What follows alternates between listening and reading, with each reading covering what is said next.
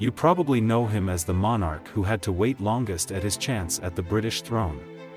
Or perhaps as the ex-husband and widower of Lady Diana Spencer. But who is King Charles III really? What did his long road to the throne really look like? Here's the story of the man behind the crown.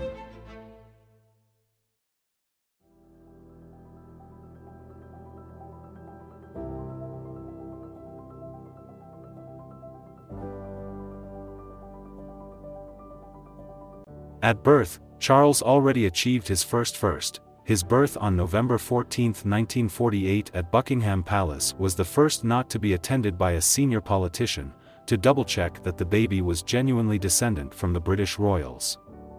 His parents were then Princess Elizabeth and Prince Philip. At age 3, Charles became heir apparent when his mother ascended the throne. At age 4, he was famously depicted sitting between the Queen Mother and his mother's sister Princess Margaret at the coronation. From then on, he would remain in the public spotlight. Charles's childhood was often described as lonely, and he would sometimes go without seeing his parents for months. When he reached schooling age, Charles once again did something no other heir had done. He was the first to be sent to school, receiving an outside education rather than being taught by a private tutor. When he was 14, Charles was sent to Gordonstoun School, where he was often bullied by his fellow students. If anyone was nice to Charles, they would make slurping noises, while also throwing slippers or pillows at the king-to-be. Charles was also the first heir to the throne to be granted a bachelor's degree. Despite mediocre A-level results, and not having sat an entrance exam, he was admitted to Cambridge, where he studied archaeology, anthropology and, later, history. During this time, Charles was also given the title of Prince of Wales.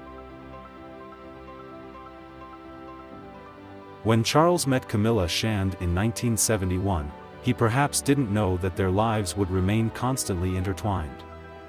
They fell in love, but the two were separated when Charles, following in the footsteps of his father, grandfather and great-grandfather, joined the Royal Navy. In 1980, despite his apparent ongoing love for Camilla, Charles began dating Lady Diana Spencer when he was 31 and she only 19. The famous wedding, which was watched by people all over the world, took place in July 1981 at St. Paul's Cathedral. Diana was an instant star, with the public attention towards her being immensely favorable, perhaps due to her charitable involvement for causes like HIV, AIDS, leprosy patients and homelessness. The two had 2 children, Prince William, born on June 21, 1982, and Prince Harry, born September 15, 1984. The 2 brothers would go on to be part of a so-called royal rift. Harry felt that William was not accepting of his marriage with Meghan Markle, one of very few biracial members who have historically belonged to the royal family. With Diana's popularity, came Charles's period of unpopularity, especially when the couple separated in 1992. The heir admitted that he had been in a long-running affair with Camilla, and Diana's tragic death in a car crash in Paris.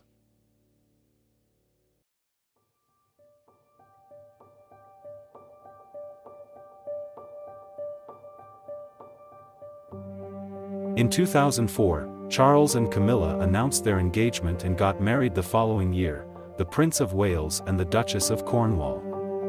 When the Queen died in September of last year, she was the longest-serving monarch. Her son, Charles, immediately took over the throne after waiting for 7 decades. He will be known as King Charles III. Now, he is awaiting his coronation, set to take place on Saturday, May 6th. The public will witness him being formally crowned in Westminster Abbey, the royal church that has housed coronations for the past 900 years, starting with William the Conqueror. The Anglican religious service will be carried out by the Archbishop of Canterbury, who will place the St. Edward's crown on Charles's head during the peak of the ceremony.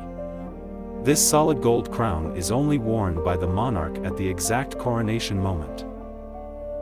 Though Charles's road to the throne is almost over, he has plenty of work left to do in a Britain that is divided on whether the royal family fits into the 21st century.